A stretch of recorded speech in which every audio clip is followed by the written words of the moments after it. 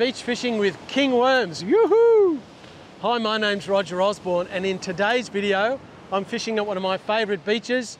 I've got some beautiful beach worms that I caught, a couple of really big beach worms that I'm going to actually put out as a Mulloway bait, and I've also got 2 live mullet with me.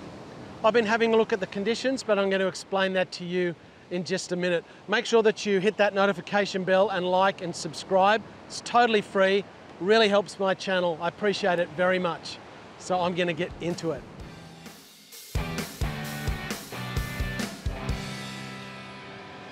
So I've come down to the beach. I was intending to fish at the northern end of the beach, right hard up against the rocks. It's where I did my last video about a week ago. That's one of my strategies. I like fishing at the end of a beach because there's a lot to attract fish there, and you still catch fish which live on the sand bottom like whiting in that corridor really close to the rocks. But there's other fish like luderick and yellowtail and different things which attract bigger fish like mulloway. You get a whole range of species. But I've come down here and it's really quite flat. It's dropped down a fair bit. And where I was thinking of going, it's a bit like a lake. There's really virtually no waves breaking over there, and if I was to toss my line out, it would just be in kind of dead water with no movement, no features. So I've decided to walk down the beach a little bit instead, and I have a sandbar in front of me, so I've actually got waves breaking, stirring things up, creating some white water and some cover for small fish. And there is a channel. Actually, there's a sandbar here. There's a little bit of a deep bit along the edge. There's also another gutter heading out to sea on the other side of this sandbar. But it looks pretty good here. At least I've got a nice little bit of white water. And what I'm going to do actually is, I have live mullet and worms, but I've got a couple of really big beach worms that I'm going to put on some slightly larger hooks on my heavier line. I'm going to do a double hook rig, and I'm going to pelt it out the back, hoping that there might be something big lurking around. The only challenge with that is if you actually hooked 2 really big fish on a double hook rig, I'm not quite sure what would happen with that. I've never seen that happen before. When you hook, I mean, I've caught 2 salmon at once, but I'm going to show you what I mean by these king worms, like how thick this worm is. Look at this guy. He's still writhing around. But these are really big, thick worms. Look at that guy.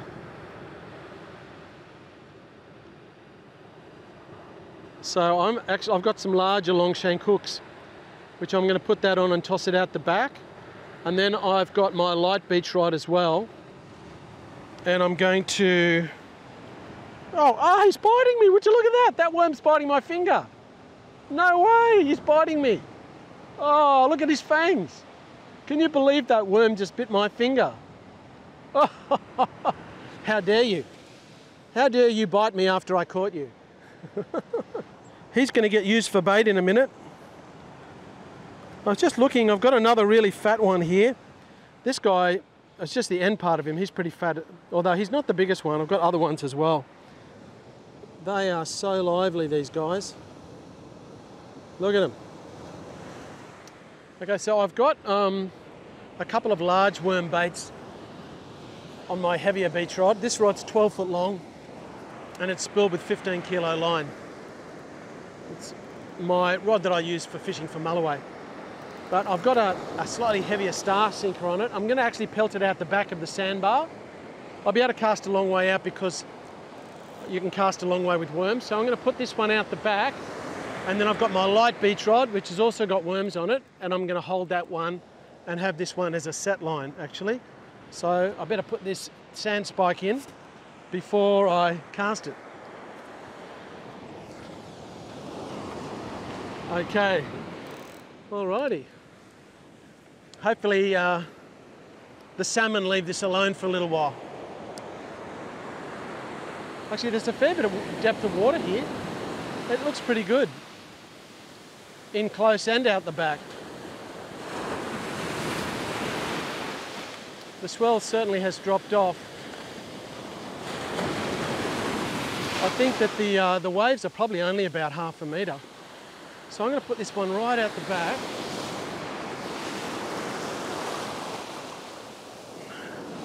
Yep, out there. Then I'm going to fish in close with my other rod. Okie dokie, I'm just going to set the drag. I don't want it too light. It feels all right.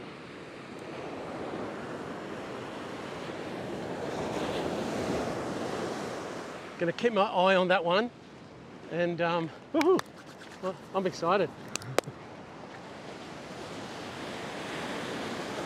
We'll see what fish we can take home for dinner. It's actually only 5:45. Second day after daylight savings has ended, so it's getting dark earlier now. And we've got high tide at 7 o'clock. Let's just have a look.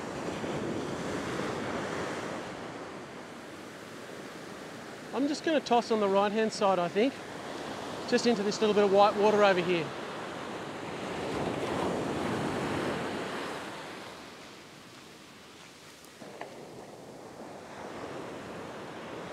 Well, really just in that little gutter on the edge.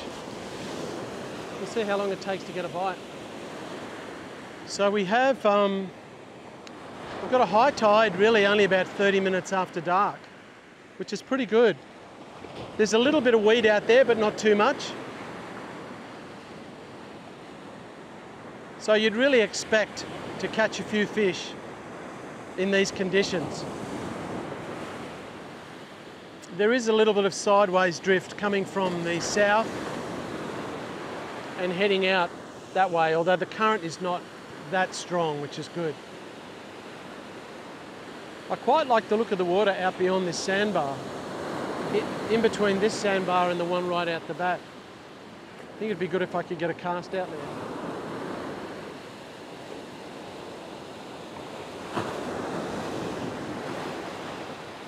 Something's going on with this rod.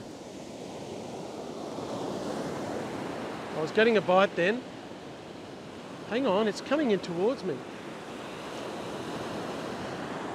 Yeah, I think there's a fish on there. The line went slack.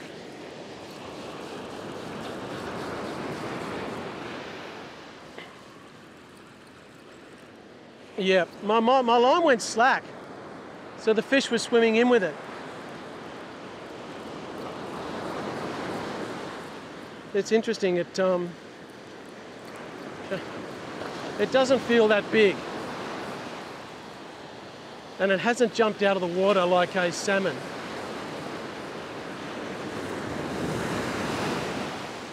What's it doing? Oh, it's a stingray, look at that.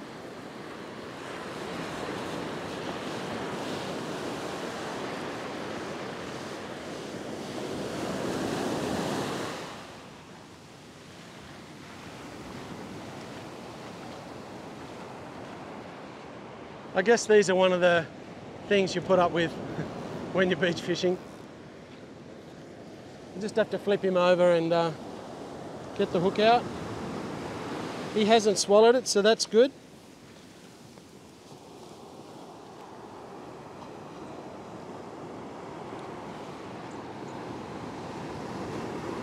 See, the hook is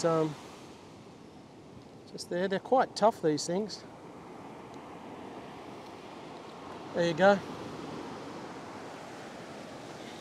Put him back in. I could throw him like a frisbee, but maybe I shouldn't.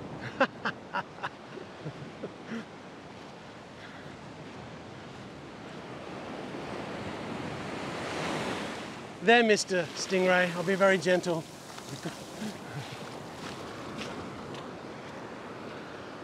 All right. Got to put a little bit more beach worm on there and chuck it back out again. So he was not very welcome. I didn't want him. I'll just put a little bit more worm on. I've still got a bit of worm on the hook, so I'm just going to put a little bit extra on and belt it back out again. Going to go over this side. Really, all beach fishing is prospecting.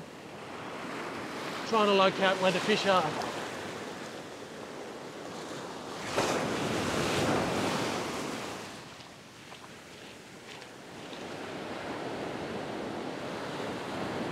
It would be good if I had my mate Loza here.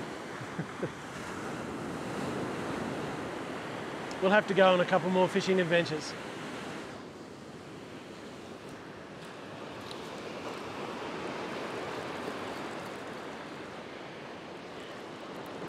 I hope it's not Mr. Stingray again.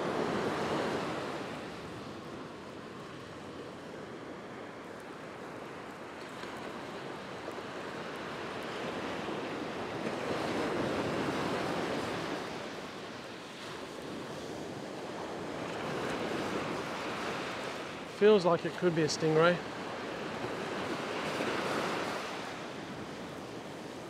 I wonder how many of them are out there searching around for food. Yeah, that's what it looks like.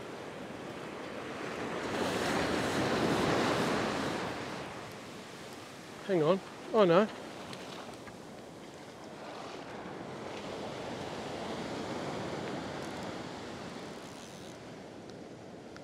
It's a small salmon. Nice size to eat, really. And he swallowed the hook. You can see no sign of the hook. Actually, look, there you can go. You can see the worm in his mouth.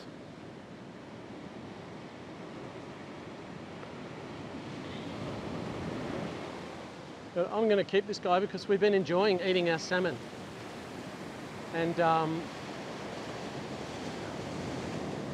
the Thai fish cakes have been great. Man, that's down a long way, that hook. I've got my fingers down his throat, but I can feel it coming. There it is. So I will rebait. Now I'm just going to put this king worm on. It's a really good time of the night, actually, and I'm going to feed him on head first. Put it in his mouth, and he's. I need a bit of. I'm going to grab a bit of sand. I need some sand to hold him with. This is actually quite a large long shank hook that I have. It's a good time of night to put out a big worm bait, so I'm actually going to thread him up the line a bit so it's a really big worm bait. So I'm not really likely to catch a whiting on this. I would catch a big brim. So I'm actually going to, put that much on there. You see, I've threaded that worm up the line. The end of the hook's about there. So that's a pretty hefty worm bait. So I'm going to put it out there, and hopefully there's a lovely dewy out there waiting for a big delicious worm.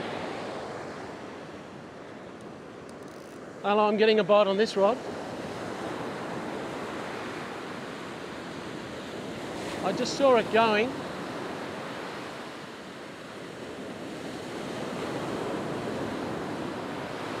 Am I still getting bites or not?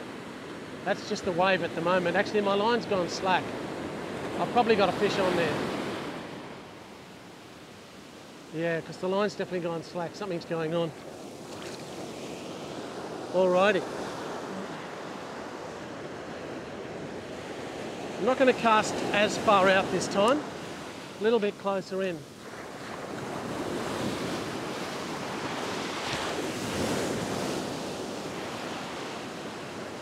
That's about where I want it to land. I think there's a fish on that rod.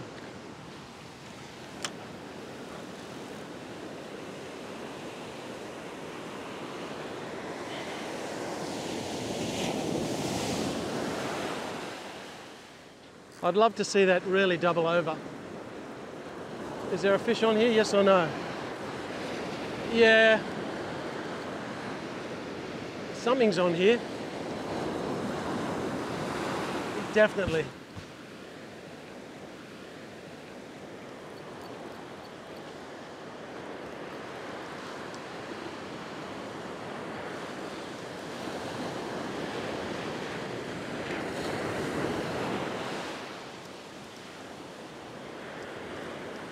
Just keeping my eye on that other line because I didn't cast it out that far and I don't want this fish to go around it.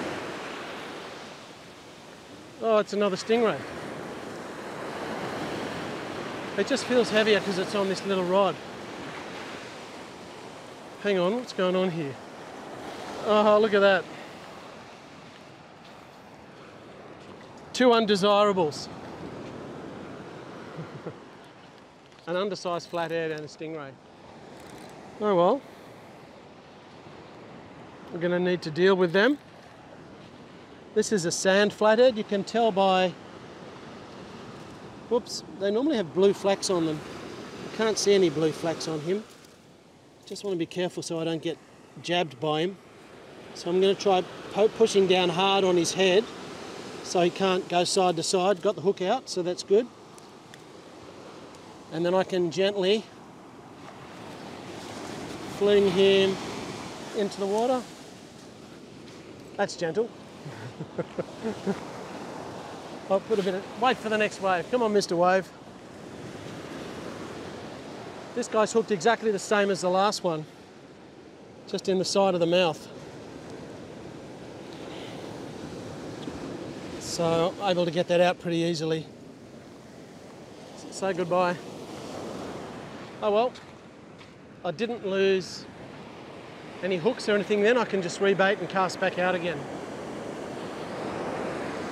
The question is, where do I cast? I'm always thinking about that. Got another bit more of a bite.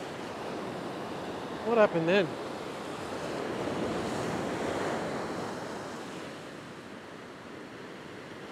Had a couple of good bites then, but I missed it. Hang on, got him this time.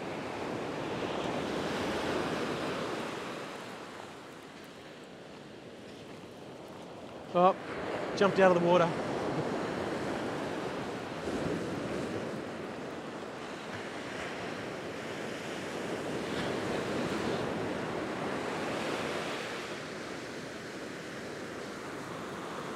That shower heading this way.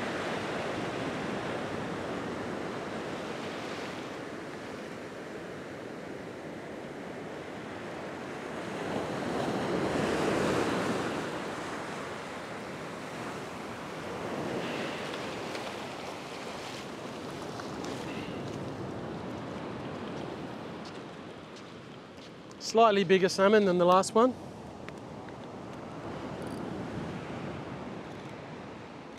He swallowed the hook as well.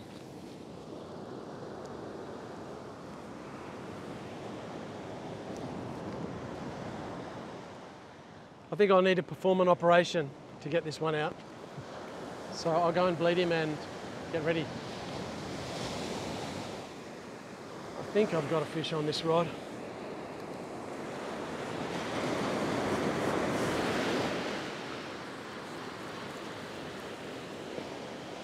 Got something, yeah.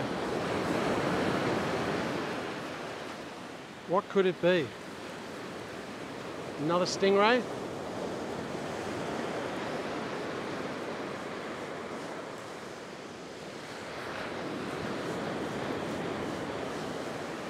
Yeah, another stingray.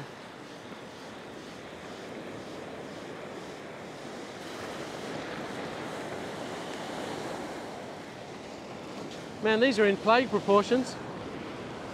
Starting to rain now. Okay.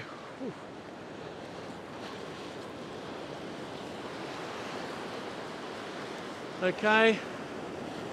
Well, we're hooked up again. We've just caught the edge of a rainstorm. So I'm getting a little bit wet. It's really dark clouds around here at the moment.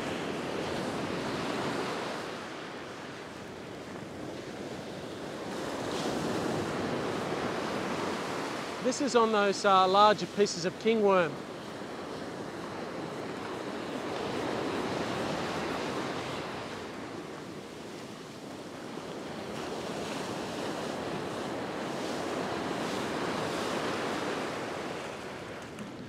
Okay.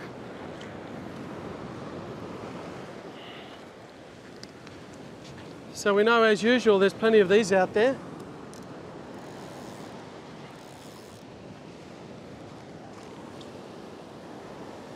Thankfully, this guy hasn't swallowed the hook. You can see it, see that worm in the side of his mouth, and you can see where the hook is there in the side of his mouth. Actually, it's on the outside of his mouth. You can see it just there. A lovely big worm head there. So I'm going to hold on to him tight, because if he hassles me, I don't want to get a hook in my finger. Oh. Which I didn't. So I'm going to get my line back out again quickly. It's just coming towards me. Woo, man, this thing just coming towards me at a rate of knots.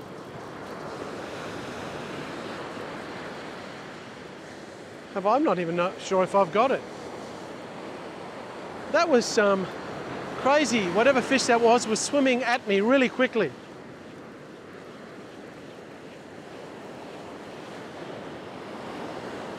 And I didn't get it. Sometimes when fish bite your line, instead of running out, they run in this direction, and your line just goes slack. So you know when your line goes slack, that's what's happening, you're getting a bite. I always walk backwards so that I can begin to feel the line or feel what's going on. So, looks like my top hook had a bit of a go. I've still got some bait on this, so I can chuck it back out again. It's interesting how I didn't actually hook up that fish. I mean, it obviously had a hold of my line for a while. I'll toss it back out in the same spot. Well, I'm getting a bite. Same thing, it's coming right at me, really quickly. That was crazy. That took my bait and just swam at me really fast again. But I can't feel anything there right now. I'm just waiting to see if it has another go. I felt it bite, go whack, whack, and then my line went immediately slack. And when I walked backwards, I could feel nothing. My line was just completely loose.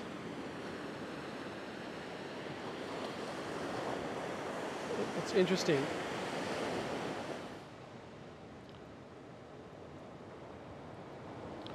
It's just on dark, so I'm going to put this mullet out. Just on the edge of this gutter. Toss him out. See if there's something big wants to take him. Oh, that rod's got a fish. This rod's got a fish. Where is it? Yeah, it's over that way. All right.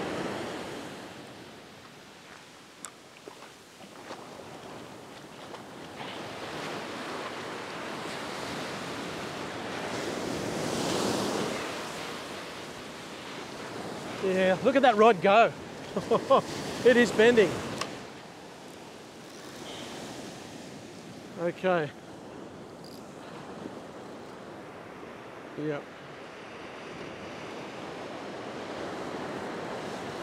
I'm going to walk down the beach a little bit, away from my other line.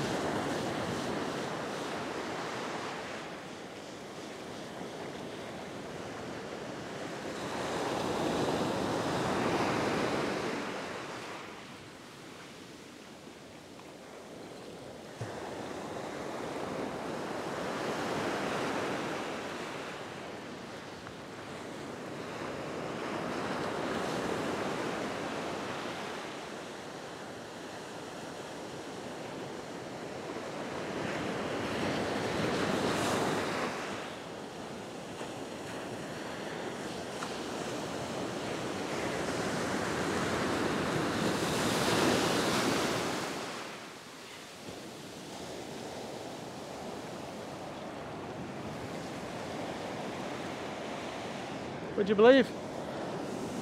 A bigger stingray and another flathead.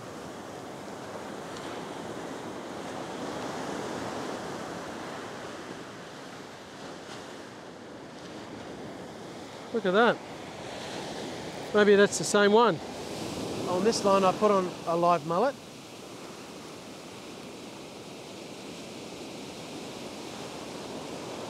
And it's only about half an hour to high tide. There's a tiny little bit of light left in the sky, and the moon is on its way up.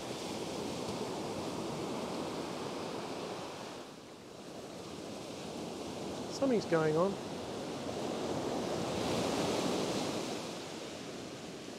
It just keeps coming back towards me. Okay, so I have something. We'll see what it is.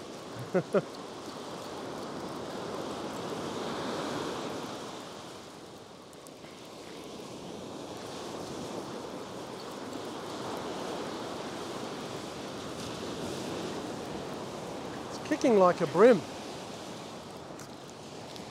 Look at that. It's a good sized brim.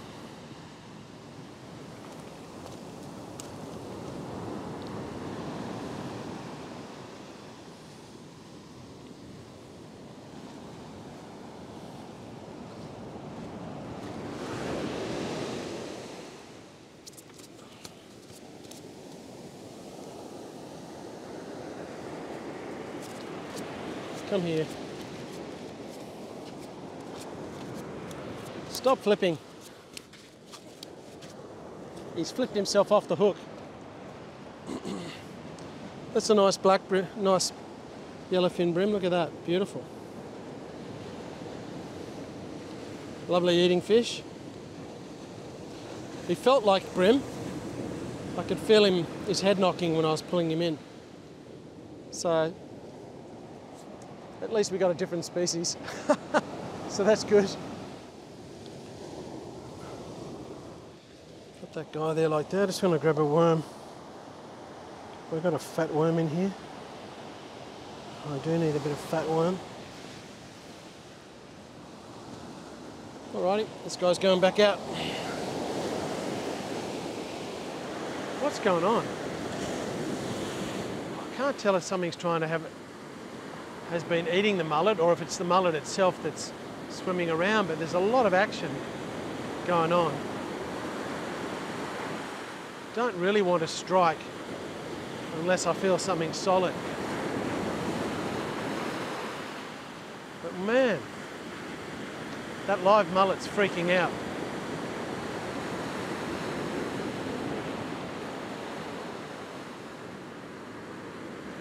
Pretty sure he's still there.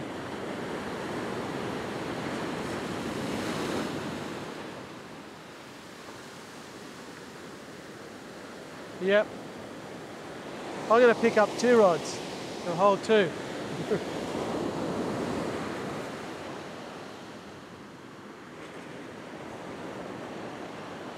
I'm getting bites on both rods. Oh, look, I'm just going to pull it in. I don't think I've got a fish. But it's just really weird. It couldn't have been that mullet. Pretty sure I don't have the mullet anymore.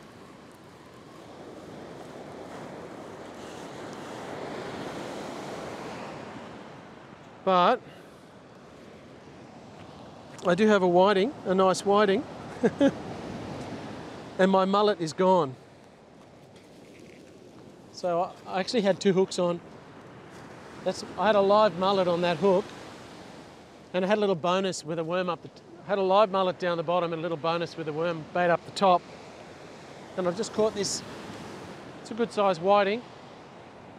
So that's what I could actually feel all that time, because I think the mullet was gone and the whiting was on there, but it was just kicking around all the time.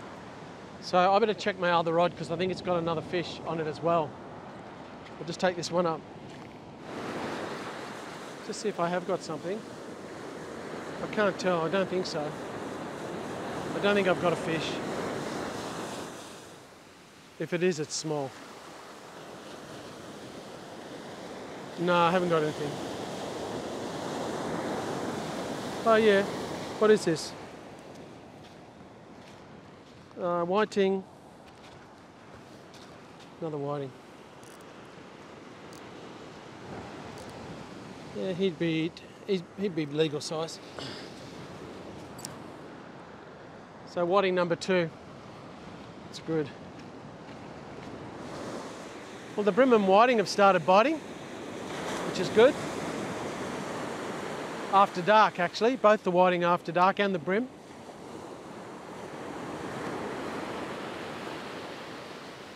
So I was getting some bites before, but there's nothing on here. I'm going to chuck my other line out and then check this bait. Yeah, I've got something. Not sure what it is. I think it's a big creature of the deep. One of those big, slow, heavy things.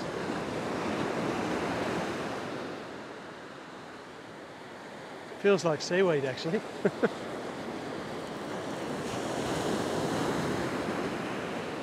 I don't know. Yeah, I think it's seaweed. If it's actually a living thing, hang on, no. No, I think it's moving. What have I got?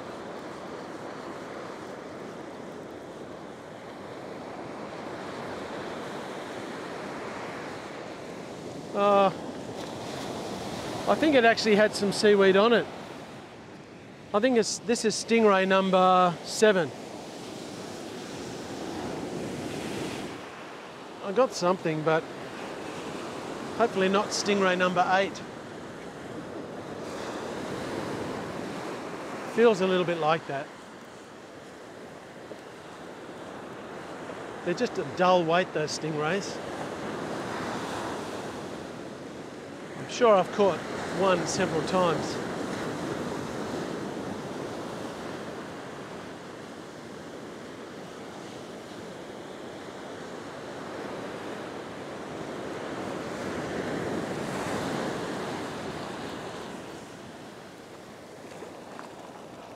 Yeah. Yeah.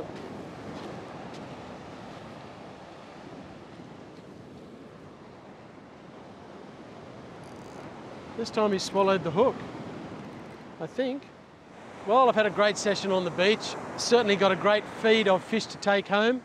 I ended up with 3 salmon, a really nice brim, 2 whiting, and also I caught 7 stingrays. Actually, I think it was 8 stingrays and 2 small flathead as well.